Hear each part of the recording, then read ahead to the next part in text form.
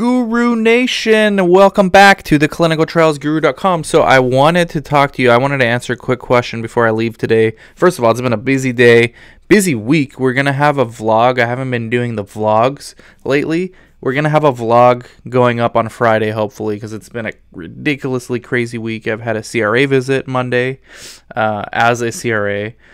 Tuesday we had SSV.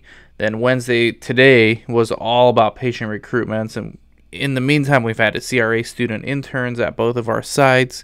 And then we have another SSV coming up. So lots of stuff to talk about, lots of stuff to show on the vlog. But I wanted to answer a question. And I think it's a simple one, but for those that are just starting out, and I realized I never had one of these videos on YouTube. So it's, what's the difference between a CTA and a CDA? Okay, so what's the difference between a CTA, which is a clinical trial agreement, all right, versus a CDA,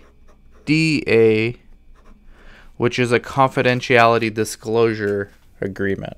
Okay, CTA versus CDA. So they sound alike. If you're not careful, or if you say it fast, they sound like they're the same thing, right? Well, they're different. So the CTA is a clinical trial agreement. It is a contract between the sponsor or the CRO and the site. Okay, that's all it is. It's a contract. Without a contract, the site's not going to get paid. So the only way to get paid, or to ensure that the site is going to get paid, is to have an executed CTA clinical trial agreement.